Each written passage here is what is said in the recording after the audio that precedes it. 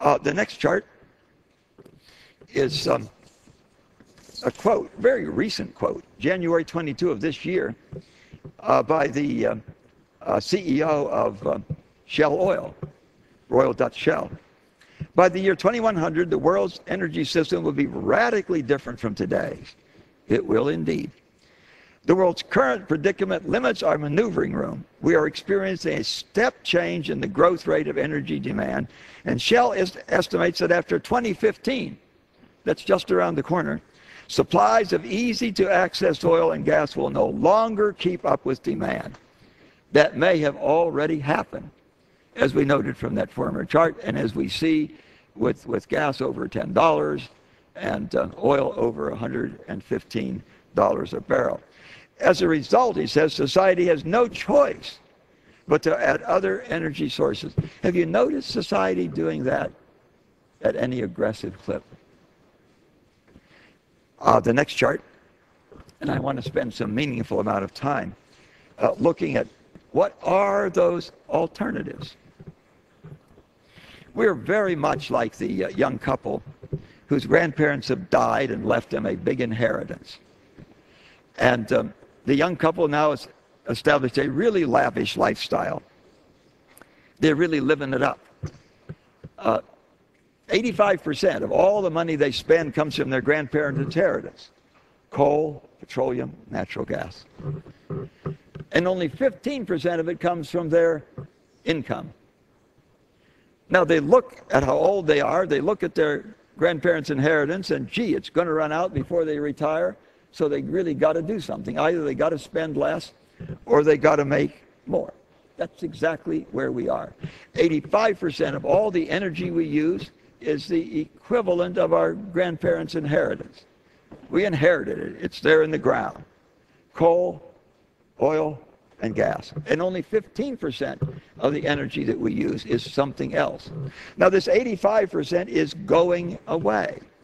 We've reached the maximum production, and if the world is going to follow the model of the United States, no matter what we do, the production in the world is going to be less and less, harder and harder to get, more and more expensive. And in spite of drilling more oil wells than all the rest of the world put together, in spite of, I think, having the best oil people in all the world, we've not been able to make out M. King Hubbard to be a liar, because we still today, with all of that technology, with 530,000 producing oil wells, we still are producing only about half the oil that we produced in 1970. Well, what are the alternatives? What will we be using at the end of this magnificent age of oil?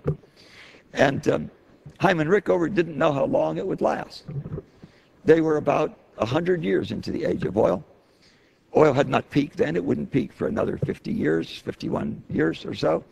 So he had no idea how long it lasted. But he said that how long it lasted was important in only one regard, that the longer it lasted, the more time would we have to plan a rational transition from oil to other sustainable, renewable sources of fuel.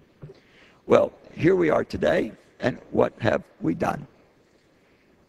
The president said in one of the State of the Union addresses that we were hooked on oil. We are indeed. And I think that rushing out there to drill in public lands, to drill in Anwar, to drill offshore, is exactly the equivalent of giving the dope addict another fix. As the president says, we really, really do have to wean ourselves from these fossil fuels. By the way, there are three groups out there that want to do this for very different reasons.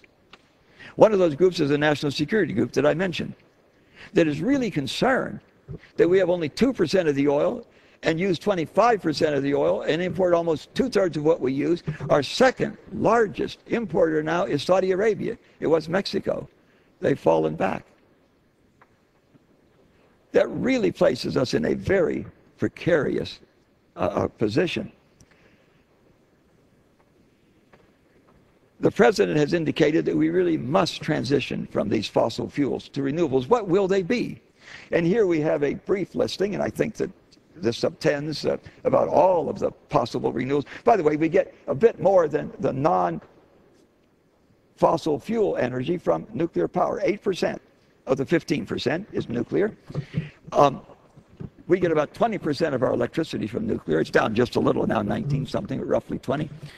The French get about 75, 80%, but we still produce more nuclear than France because we have a whole lot bigger economy than France has.